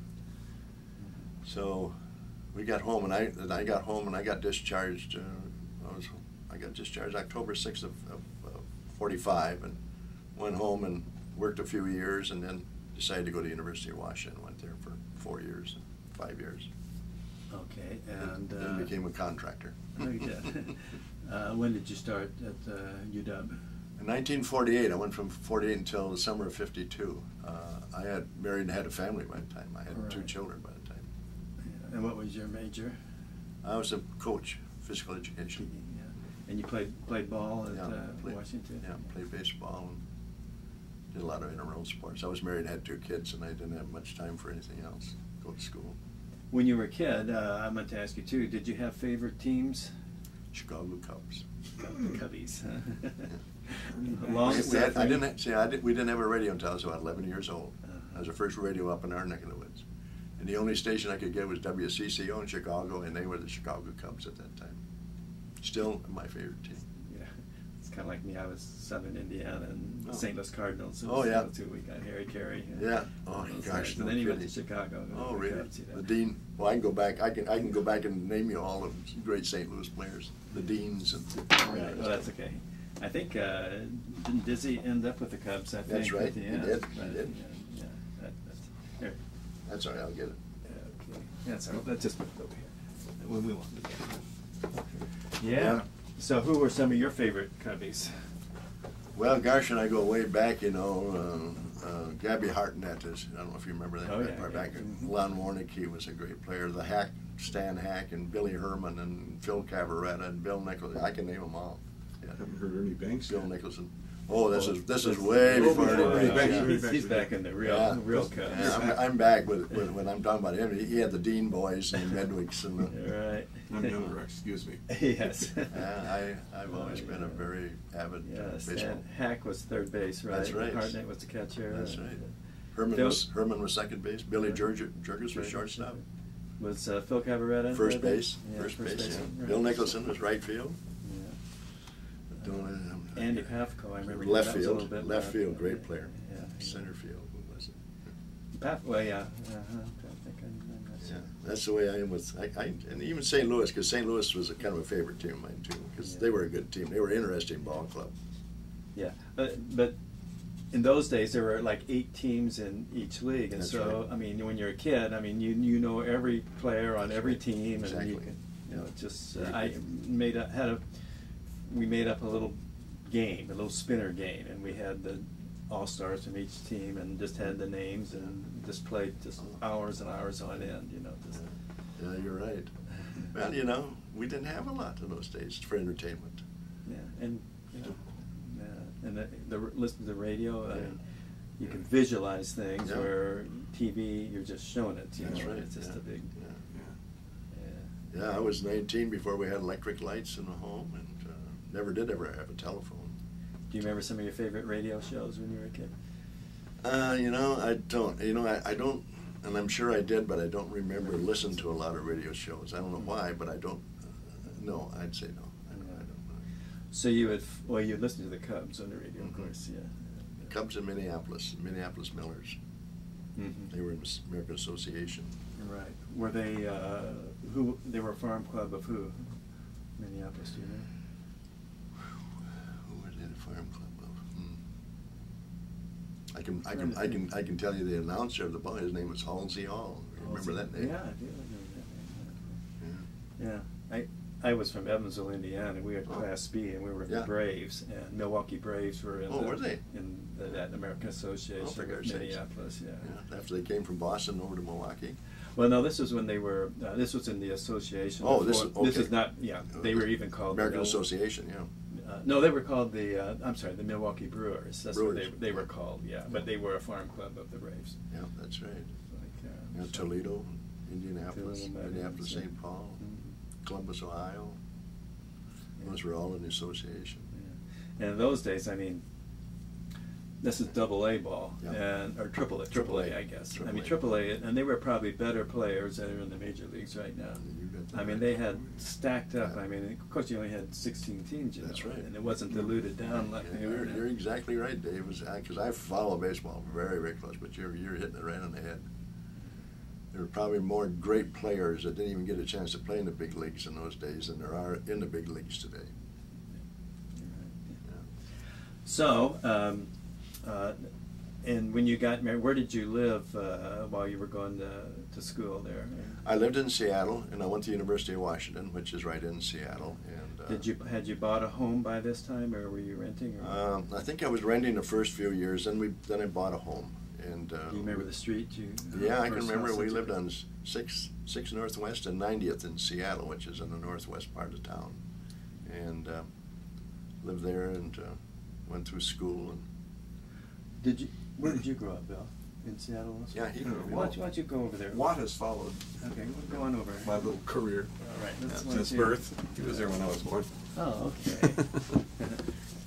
So, Gee. yeah. So did you guys live pretty close to each other? Very close. We were probably not more than a couple miles away, 'cause about that. Oh, wait Yeah. a minute. Yeah, 'cause about that time, I think we were living in. You were living in Motley Terrace. Motley. Well, we were out there at that time when you had that little house on 90th. Yeah, yeah. Then I remember then you moved out. Then you moved out to Edmonds. So then you're about 5 miles away from us. Right. Yeah. That was after we left the old station. Yeah. What did your dad do, Bill? I beg your pardon? What did your father do? My father was he ran a service station, kind of and a mechanic, and we set up one of the first used. Actually, it was a parking lot sort of a situation. I remember during the Second World War, he would park cars out in the station lot because for the football games at the University of Washington. Because we lived right 3 or 4 blocks from the University of Washington at that time. I think it was one of the first parking lot they ever had, right? And they set up a little used car deal, and I think it was one of the first used car things. Yeah. Did a few other things too, like. What kind of gas did you pump then? Do you remember? It was regular, gas. The name of the gas was Signal. It was a Signal I service didn't know station. you remembered. I remember it was Signal. Oh, I remember that place well a lot. And then he went. He joined. He was drafted into the Navy, and he went over. He was in the Pacific, and ended up in the Philippines, and didn't have to stay in long because he had 4 kids, and his point system then was, designed to people who had responsibilities. The more responsibility you had, the quicker you got out of the service. So he came home quite soon, but he didn't like what he saw over there. A lot of dead Japanese laying around. A lot of dead people. What kind of ship was he on? He was on a communication ship, and they're usually pretty good targets, for the enemy. Yeah. Okay. What after you graduated, then did you go into contracting right away, or what'd you do? Yeah, as soon as I went to work as with a contracting group and became a superintendent with them after about a year. Then worked for them about 3 years, and I and 2 other guys formed our own group. And Had you worked construction like while you went through school or anything like that? I haven't. How did you end up? When I went through school, boy, I can tell you my years. You wouldn't, my hours. You won't believe it. I'd get up at 5:30 in the morning, go downtown into the biggest parking garage. I'd open up the parking garage and do the washing, and I'd lease the wash rack and Simonize rack out. And 9 o'clock, I'd run from there and go out to school and go to school until 3 or 4 o'clock. And if I was playing ball, it'd be a little later, and go back and work another hour or 2. And then when the baseball team was in town, I'd go out to the ballpark and work from 6:30 to midnight.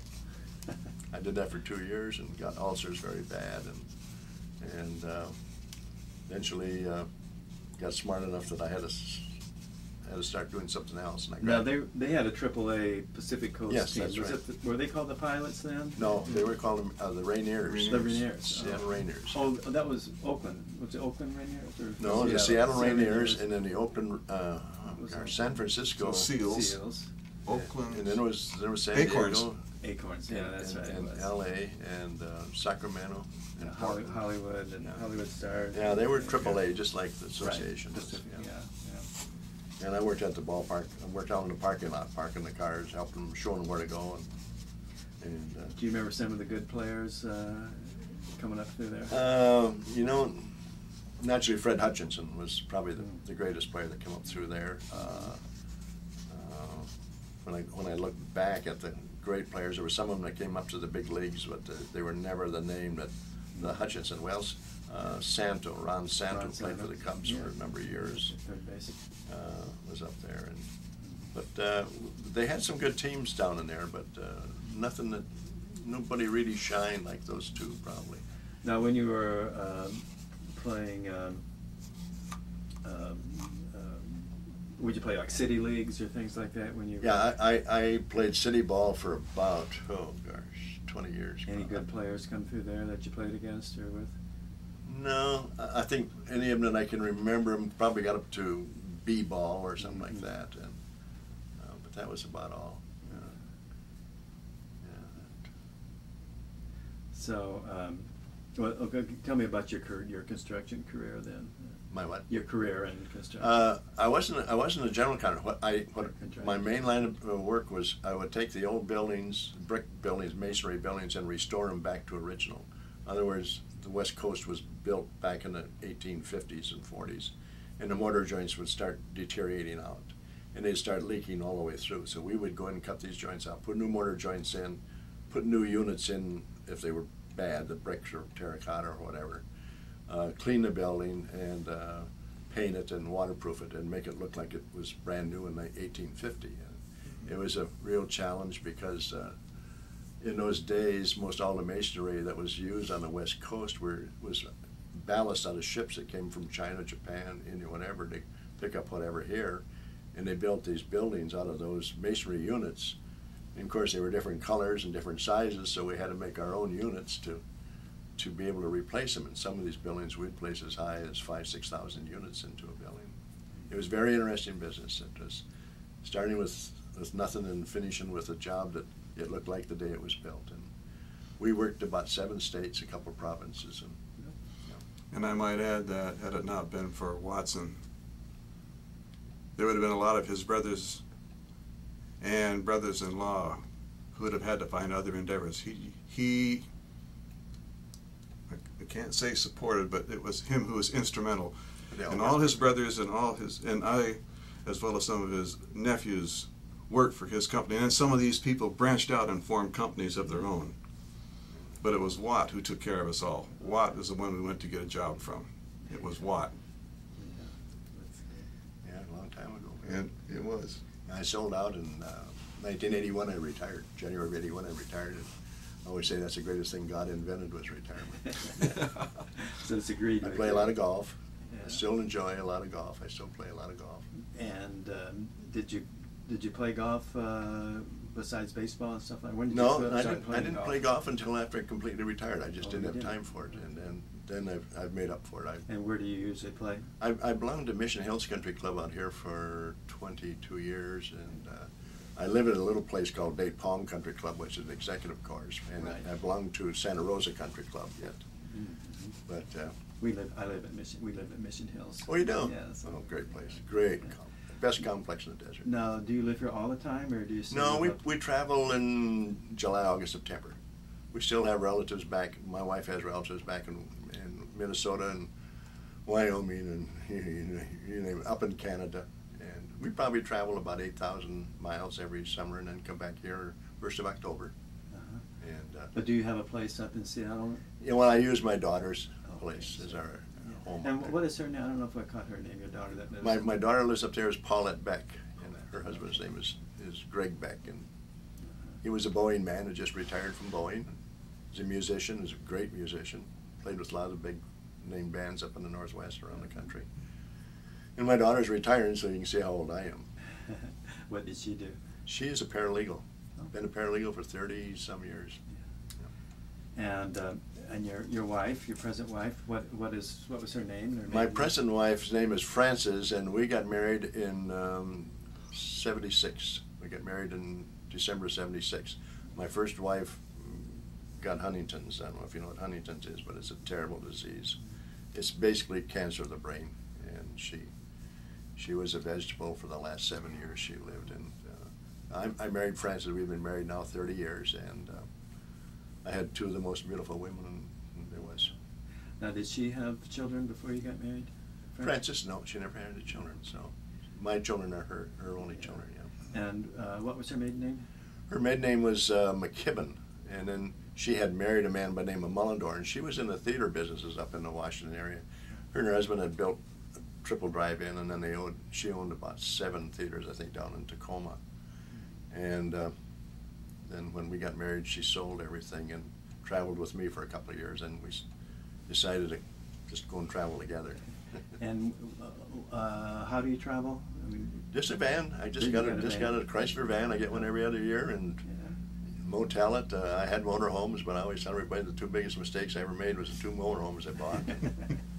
And we enjoy traveling that way, and it's easier and just as cheap. It's just cheap. As she said, when you retire, I'm going to retire. So she says, I'm not cooking in any motorhomes. Do you play any golf while you're traveling? Yes, yeah, oh yeah. My golf clubs are probably the first thing I load. I still play to a 9 handicap in a little course and 12 handicap in a big course. And Very good. Yeah. I just won at our place out there. I just happened to come in the low net club championship. Well, congratulations. About 2 months ago. Yeah. And your wife, does she play golf too? No, my wife had back surgery. Then she had a stroke about 3 years ago, and she's in a walker. If you saw her, you wouldn't think there was a thing wrong with her. She's 91 years old. Wow. Just Very beautiful woman yet. amazing. Very beautiful. And she's just about blind. She has macular degeneration. My mother has that, Lost yeah. one eye and about 5% left in the other eye. But you never know anything was wrong with her. We still do everything. Otherwise, we don't dance anymore. She used to golf. We used to golf together a lot. But it's still a very good life. She loves to travel, and that's our life today. I think I heard you talk a little bit about you haven't really kept in contact with any guys in the service. Have No. you ever been to any reunions or anything? No, and I didn't know about it, Dave, until about, I think I got this book about 4 years ago. And how somebody contact, I don't know. But anyway, I wrote back to this man. His name is Russell Strong, and he used to be in the 367th. And he has been kind of the one behind everything, and he's kept this thing going. And they've been having reunions every year. And then the worst part was they had one in '99 in Seattle, and I didn't even know about it. But it's like any other published book on something like that. The stories they have in there on the Rosa York is not the right story. I'm sorry to say, it's just too bad. Well, clear up a couple of them for us here. Well, the one thing that this man was the engineer, and the other man is the one that Billy has contacted. He was the radio man, but he was only with us about 2 missions, and then he finished, or 3 missions. He didn't fly very many. No. But anyway, he said when we were, the day that they were christening the airplane was at our base, Thurloy, and it was a big turnout. I mean, everybody was there. Well, then they decided they wanted to take a picture on the Fox News of us coming back from a mission, and the King and Queen and the Princess meeting us at the base. So there was another base 5 miles away called Molesworth. We ran back to the barracks, threw our, and you can see right here, we threw our flying clothes right over the top of our ODs. And you can see my ODs sticking out below my flying clothes. Got in the airplane, went up in the air, and went over this little place 5 miles away.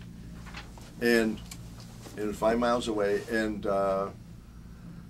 we came down, and as we came down, this big motorcade came out to the airport where we were parking on one of the strips and greeted us as we were coming back from a mission. And that's what this is all about. And there's General Doolittle and the Princess talking to me as she got down the end of the line again. She got talking to me, and again they were asking us what mission we weren't on a mission, but they were just trying to make up a story of where'd you come from, what'd you bomb, and this and that. But Describe the princess. the Princess was an 18-year-old woman that was absolutely beautiful. She had probably the most perfect complexion I think I've ever seen on a woman. And she was as shy as I was. I was 21 right there. And she had just turned 18. And the king, as you know, the king stammered terribly, couldn't talk hard. The Queen was just the opposite. They had just been over to Seattle, into Seattle in 1939. And she started to tell me that the most beautiful place in the United States was Seattle, Washington, because it reminded her of England. And the climate is very similar climate. I found that out. But she talked to me for about probably a minute or two and talked to me about some of the missions we had flown on and how I liked it over in England and so on and so forth. And she was a very friendly lady. And then, of course, the Princess was shy, naturally. So was I at that time. So, but in this book here, it alludes that it was an actual mission coming back to your actual base. It was a base called Molesworth, which was Right. 5 miles away from us, and we just went up in the air, went in. I know, but I mean, you're telling the story. What is? Did they say something else in this book here? In this book, and I can show it to you, they say Molesworth took claim for the Princess Elizabeth being at their base, and of course then this engineer said that's a big lie. I'm the one who put this all together, and we went over to their base one day. We went up flying and so on, and was over to their base, and while we were there, the King and Queen was there, and that was all a bunch of baloney. I mean, they had christened the ship at our place, We went in and got our flying uniforms on, jumped in the airplane, went up, and took us 2 minutes to get down and get over there. And then they drove over, which is only 5 miles away. And they came right out where we parked the airplane with a motorcade. And there wasn't hardly anybody around because nobody knew anything about it. They were the only ones. And there was nobody from Molesworth that really knew much about it. But somebody wanted to take credit for it, and it was too bad because Gregory is the guy that really put this whole thing together, and he was the crew chief, the ground crew chief. But even he had it screwed up. That's what surprised me. And but that I'm sure, if his mind's like mine, there's a time that could happen. But it is amazing once you start talking about this, and especially talking with you, Dave and Bill, that so many things came back to me that I hadn't thought of for 60 years. Never dreamt about it. I meant to ask you, did you have any problems sleeping at night, things like that, when you came back first? Well, yeah, you're right. It's amazing that you asked that because all the Air Force guys, especially guys that flew, we all came back very high-strung. We were very high-strung. If somebody went to put his finger at me, I'd hit him. I wouldn't even, I'd hit him. And it took us about 6 months before we settled down. And remember when we got to Denver, Colorado, I don't know if he's a psychiatrist or who he was, called us all into the theater. There's about 400 of us, and said they understood our problems and that we were going to have to overcome our own problems. It was just something that was going to take time. And it did. I would say six months later, we were all probably back down to our calmness that we could be. And you never felt that way. I mean, I never felt hyper or anything when I came home, but I got married. I mean, I got up and left my wife. She said something to me, and I wasn't going to take nothing. I mean, you were just so uptight. And thank God she had enough knowledge to know that I was something wrong, and it didn't turn out to be anything. But yeah, as they told us, Air Force men were the worst ones coming back. Gunners were the worst ones coming back for something like that. I don't know why, but you're under a lot of tension from the time you got on the airplane until you got back. You didn't realize you were in it, but you were tense. I mean, I always took off and landed in the tail of a B-17, and I wasn't supposed to, but I never took off and landed without being in the tail, because if you crash landed, that would break off. You always had a better chance. Or if you got blown up in the sky, you had a better chance of getting out of the tail than you would the airplane itself, because most of the times when they were hit, when an airplane was hit, it wasn't the gasoline that exploded, it was the oxygen system. And it was nothing to see an airplane get hit and start down like they were just wounded, and they would just be weaving down like this, and then you'd see a chute come out, and then you'd see another chute come out, and then all at once the plane would blow up, and nobody else got out. I can remember one time, the worst one I think I ever saw was over Frankfurt, Germany, where I saw six guys jump out, and everyone, their chutes were on fire. They pulled a chute and it was on fire. Mm. But my oxygen was to me, it was the most dangerous thing on the airplane. We didn't smoke on the airplane, actually. So the time we got into the airplane until we got back, I don't know. I don't even ever remember ever taking anything along to eat. I can remember chewing gum. That's about the only thing I can remember. And I think it's just from the tension. You don't get hungry. It's just a natural thing to be. Well, your adrenaline's kicking up all the time too, isn't it? Oh yeah. Your adrenaline's just boom. Your heart's going 90 miles. You know, and you'd see some of your buddies get shot down, and you wondered, are they going to get out? Are they? You didn't see an airplane, and you wouldn't see a chute get out. So then you wondered, well, did they go all the way down before they landed down there? And they're just all these things went through your mind. You said those two fellows that you knew well, that you had trained with, mm-hmm. they were shot down, but they survived, and what happened to them again? Their airplane was hit. I saw them go down through the clouds. We were hit over to Augsburg, Germany. That was my first mission. It was about their third. And they were on fire. Their number one engine was on fire when I saw them go down through the clouds, so we thought they were goners. And when we got back to base, we didn't know anything. And about a week later, we found out through operations that they landed their airplane in Switzerland. They landed the airplane in Switzerland, stayed there for the whole war. So Then my original guy that I trained with in the States, my original engineer and radio man, were on the same airplane, and they were flying the day after we got to the base. They flew the next day, because I remember I loaned them some money. And they got shot down over Germany, and they were in Stalik number 2. And a lot of people didn't realize this, Dave, that we could correspond with those people. We could correspond with the Red Cross. We could write letters. We couldn't say anything of any security or anything. We'd just say, how are you doing? I mean, how are they treating you? And they would respond back to us. I know I got 2 or 3 letters from them. Do you still Never got my money back when I got the 2 or 3 letters. Do you still have those letters? No. You know, it's too bad. I destroyed so much stuff, and you know, I had all my old flying clothes in my jacket, which was all painted up with everything on it. And I said to my daughter the other day, I said, you know, I think the house that we lived in back in 1950, no, oh gosh, it had to be 75, 74, 75. There was an attic upstairs, and I must have thrown everything up in this attic, and I've never got it out of there.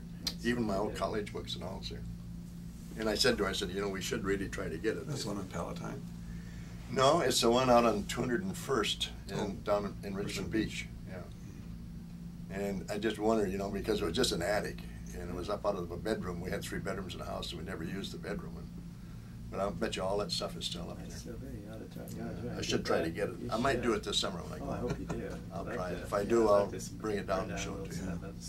Because my jackets, everybody had their jackets, leather jackets, all painted up with all the missions they were on, and ours was a very nice looking jacket. We had one guy in our outfit that all he did was paint the jackets. And I wish I could remember exactly. I don't exactly remember how many missions I did, but I know I didn't get enough to get a DFC, and that was 25 missions. Oh, we didn't talk about his commendations and medals that he picked up. He picked up a few medals. Well, being over there, of course, being an old outfit as we were, we had the European Theater of Operations with about 5 clusters to it, I think. I had the Air Medal with 3 clusters to it. If I'd have flown, I think, 2 more missions, I'd have had the Distinguished Flying Cross with another cluster to it. But I was glad to come home. I didn't need that medal. I was just going to say, I didn't need that medal. No. You're happy to be home. Give up the medal. It was I'm sure I was probably the most surprised I was ever surprised in my life was the day I walked down there and he says, "You're not flying, Watson Vaughn." He says, "You're going home." And why do you think that? What did they think? I think I was the oldest man by time, seniority. The oldest gunner in seniority in there. I had been over there just about 11 months, and that was old for a gunner. I mean, a lot of our gunners were there 30 days or 40 days, and some of them were, you know. I can remember one crew in our barracks flew 29 straight days. Can you imagine that? Do you remember any guys cracking up or anything like that? Oh, yeah. Having trouble? Oh, yeah. I saw it on our own base. I saw them crack up after we came in and landed. I'd see them come in and crack up. Either didn't have brakes. 2 of them didn't have brakes. And when they built that air base there, and I don't know if I'm sure the stumps isn't there, but they had stumps probably as big as this whole building here, higher than this building, and it was just off of one of the runways, and if you didn't watch out, your wingtip could get it, and this guy plowed into this whole pile and caught the whole thing on fire. I also meant by cracking up as far as Guys, psychologically going and having. Gosh, I'd have to stop and think. I really can't say right now that anybody that I ever saw lose it. You know, Right. I saw guys go off the deep end just for a day or 2 or something like that, but I never saw anybody commit suicide or stuff of that sort. Right. Well, I just think there was such a cohesiveness there that if you thought about committing suicide, you're thinking about, I'm leaving my buddies alone. So you would. Well, one of the things, the things that happened to you, and I don't talk about this, and I'll tell you about it, but you had an armament chief along with your crew chief, and they had a little tent. They would sleep in it and had coffee maker and that in there. And we went down there one morning to go on a mission, and here he was with a .45 through his head. We had, That was your armament? Armor guy? Yeah, it was the guy, I showed you his picture. Oh, okay. But nobody could ever figure why that happened. I mean, he didn't have anything to worry about as far as flying and things like that, of why it happened. And he was just laying on the couch that way. Huh. And I saw men killed on airplanes, you know, and helped. Well, maybe he was just worried about you guys so much that he just hard telling. couldn't, you know. It was hard I telling. mean, you see these. He was he was the a. one who would put all the armament in place on the planes. He made sure everybody had the right amount of armament, and that was his job. And You get into movies, and I'm sure it's probably like that these guys are waiting for their plane to come back, and Yeah. it doesn't show up, and doesn't show up. You can just see it on their faces. But it's quite interesting, Dave. We'd be in this little town of Thurloy. I mean, it was not a little town, big town. And we'd be in a pub or we'd be with somebody, and they'd say, "Well, you guys lost 2 airplanes today, didn't you?" We'd say, "How do you know?" You know, they all knew how many went out. And How did the people treat you around there? good, very good, very good. Yeah. We were treated very good by the English, very good. Had no complaints. But it's amazing how much they knew about our base that we didn't even know sometimes.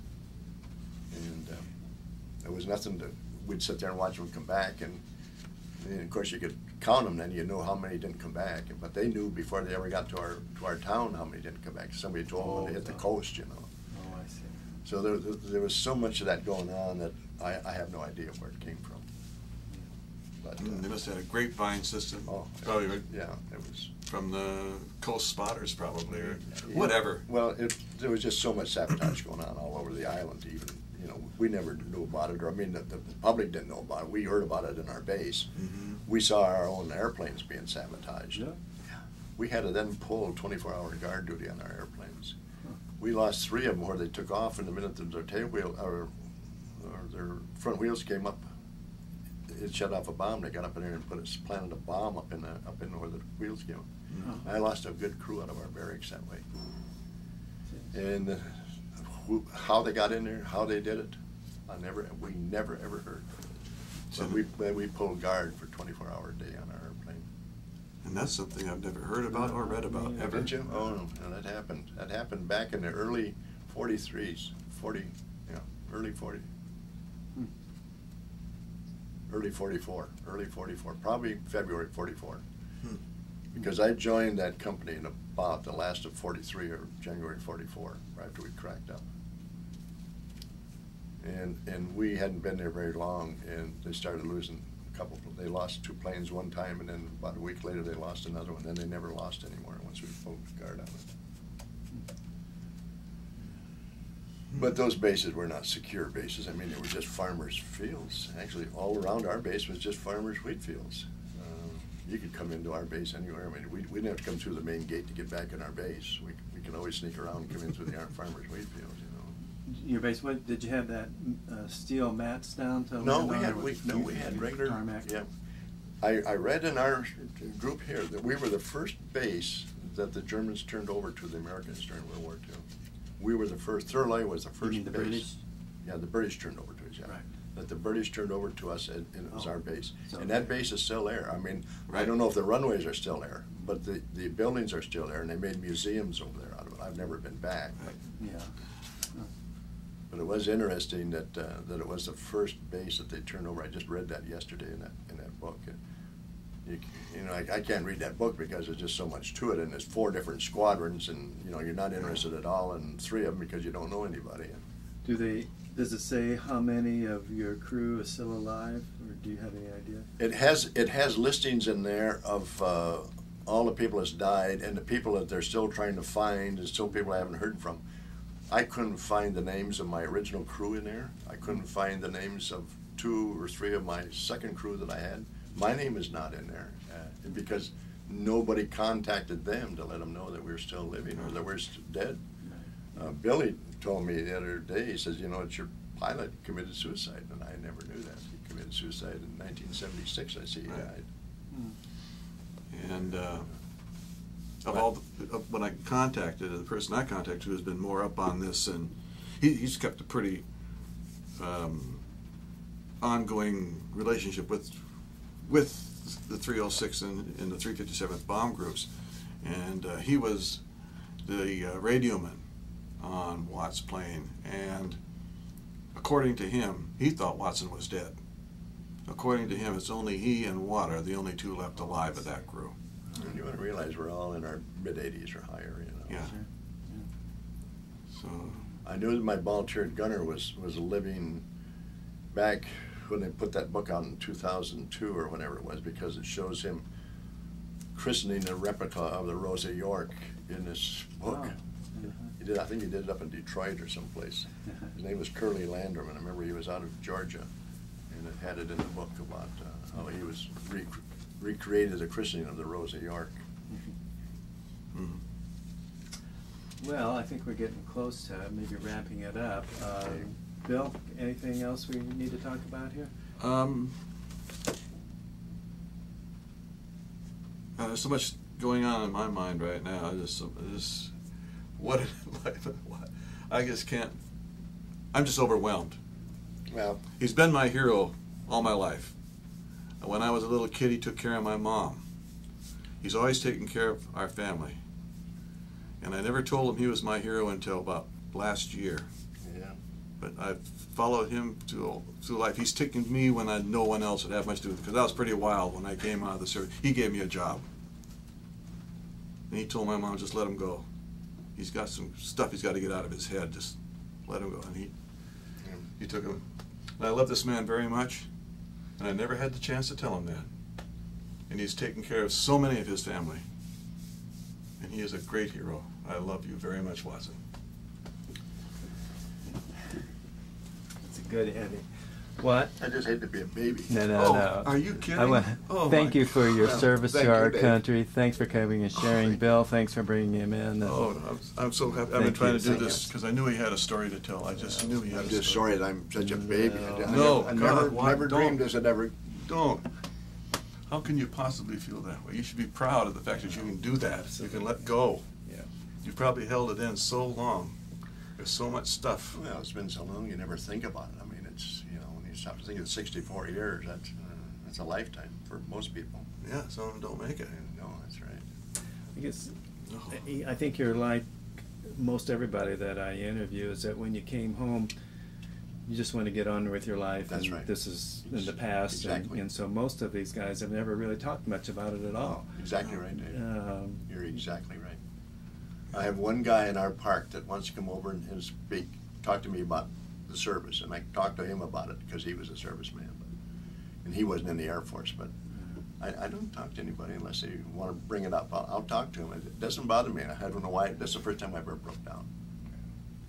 But it doesn't bother me to talk about it because being in the Air Force, you never saw the atrocities of war. You know, That's true. You saw where you've been, and knew that at the time that you were doing wrong, but you were so brainwashed. We were so brainwashed. People don't realize how brainwashed the government got you, that there was nobody that could beat you. I mean, we could whip anybody in the world. I mean, we knew when the German fighters come, they didn't have a chance of whipping us. We knew we could do it. But you were just that brainwashed, and thank God it was. Did you feel invincible? I mean, of course, young people are like that. Yeah, you know, I think bad you things are. happen, but it's yeah. going to happen to somebody else, not to me. I think you are. I think you feel, you know, I never felt when I took off in the morning that I wasn't coming back. I mean, I never had that feeling. I always knew I was coming back. And, you know, thank God that he did help me come back. But it was a job that had to be done. Yeah, I mean, that's right. I mean, it was either them or us. exactly. You know, Right. I mean, and it's just like I said. There isn't a war that's a clean war. Every war is a dirty war. I mean, look what's going on today, and everybody's criticizing this and that. It's a dirty, rotten war. I mean, you can't have a war without having all these atrocities, and it's just a shame that it's happening in the world today. And I know that God didn't plan it to be that way, but that's the way it is. It's too bad. Yeah, the whole world. It's just a turmoil all over. And people today, I don't think, who've never experienced any wartime activity, never grew up in it like we did, even when I was a little kid at 10 years old or so. They have no idea what we had to suffer, what we had to go without, what we did for the war Yeah. effort. They don't know what it was all about. If you And ever,